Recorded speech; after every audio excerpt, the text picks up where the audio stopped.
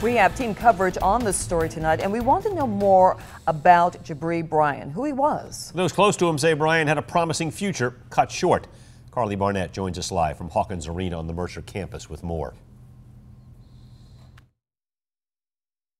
Frank, Lori, I spoke with the athletic director who says Jabri Bryan always came in with a smile on his face. And even when he was suffering a knee injury, he always played hard and gave it his all at every single game. So who was number 34? He's remembered as much more than an all-star player, but also a friend, teammate, and a father. We're going to deal with it like a family. We're strong. Jim Cole, Mercer University's athletic director, says they lost a member of their family. To get that call was pretty rough. Jabri Bryan, who was just 23 years old, was shot and killed not far from campus. I told my wife and kids last night when I told them that, last time I saw him was, shaking our fans' hands. Bryan coupled his strong athletics with equally impressive academics. He was in his 6th year at Mercer, working on his master's after earning a degree in accounting with a minor in management.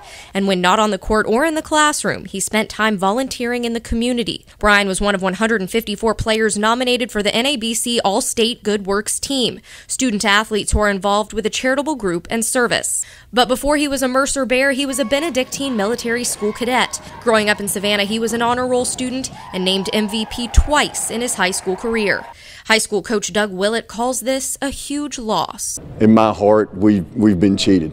I feel like the world's been cheated with his loss. But we're tight around here. We'll huddle together. We'll pray and mourn together and celebrate his life. Jim Cole remembers Bryan as a fighter, playing hard despite battling a knee injury. But Cole also says Bryan had a great motivator. He had a young son, and he would go get him every time and make the victory lap here at home. Bryan's team, like an extended family, all hit hard with the reality he played his final game. He got in there and gave us all he had, and what more can you expect out of a young man?